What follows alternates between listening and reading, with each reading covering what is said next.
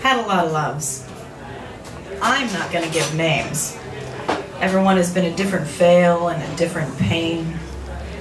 My experiences with loves? A collection of action figures, neatly aligned on a shelf. Collect them all. A high school girlfriend. Teenage dream. She's in the closet, but isn't everyone that age? Fumbling, hot and heavy, halted by parental footsteps. No one knows what they're doing, but surely we'll live in this state forever. We don't. Next, the requisite older bad boy psychopath. She knows. Introduces me to every drug I've ever done. This one time, living in a car together, 1,000 miles from home. I call him a faggot. He quits talking to me for 3 fucking days, just stares. So much physical and emotional violence it takes rehab to get away from him long enough for bruises to heal. My first and only pathetic stand by your man love.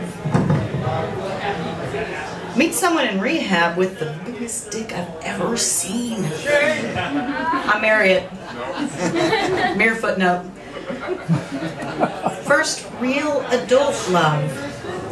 Newly sober self meets sweet, playful, kind, deadhead 17 years my senior.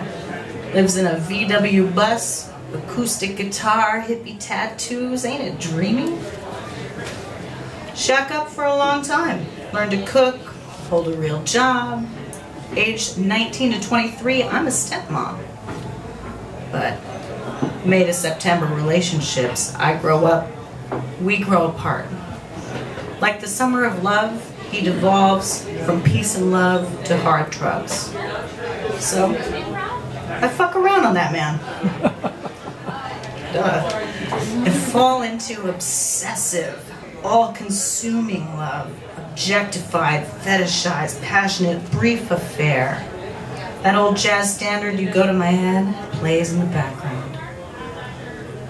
Day after he dumps me, I hear the Stranger song for the first time. Turns out Leonard Cohen has been reading my diary. I feel hollowed out. Hurts. Still haven't stopped pining. Never tell anyone this. Your discretion is appreciated. I moved to New York because I know he'll approve once it gets back to him. Been single a couple of years when I meet the most recent ex. I'm thinking I have all my baggage sorted out. Mid-20s, you're sure about stuff. You know yourself now. And this relationship will magically iron out all the rough edges in your personality, right? It's that kind of love. Where you're sure, right? Wrong. Goes down in flames. Turns out everything I thought I knew about myself was wrong. The wreckage is severe. Because I have nothing left, I'm forced to scour the ashes, locate my foundation, and build an entirely new brand of self-reliance. 2 years pass and, okay, I'm in love again, whatever, it's nice. But more than that, I'm committed to myself, my career, my city, my life, what I want, me. This may be taking a turn for the twee, but the question is, what the hell is love, so what did you expect? The last line of the old man's bit says he's not sure how much love was ever returned. Young, fucked up kid, can't live in his own skin, lives in a bottle in somebody's cunt till it causes so much chaos he's forced to take a look at himself. We've all seen this movie before. Men are so goddamn preoccupied with something all the time. Beer, the woman that left him, some kind of intellectual pursuit, their art, whatever the fuck that is.